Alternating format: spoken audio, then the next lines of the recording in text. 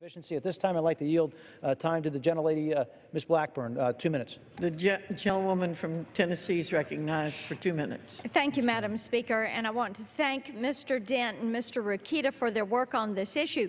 You know, the Department of Energy is so determined to redesign the ceiling fan that they have released a 101-page rulemaking framework document which evaluates the potential energy savings of their new regulations.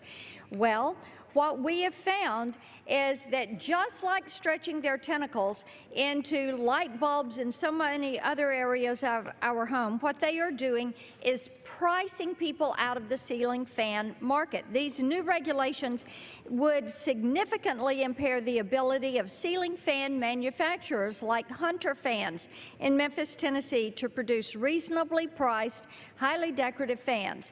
The regulations will not only place a higher price tag on the less pleasing designs, but could increase homeowners' reliance on ceiling systems that are less energy efficient. What we are seeing is that with ceiling fans, many of our constituents save as much as 14% on the energy used to cool their home, and they can save homeowners as much as 40% of their air conditioning bills by creating a breeze that makes the room feel a little bit cooler. New regulations will curb increased consumer trends in the marketplace, which currently include placing ceiling fans in laundry rooms, closets, and master bathrooms.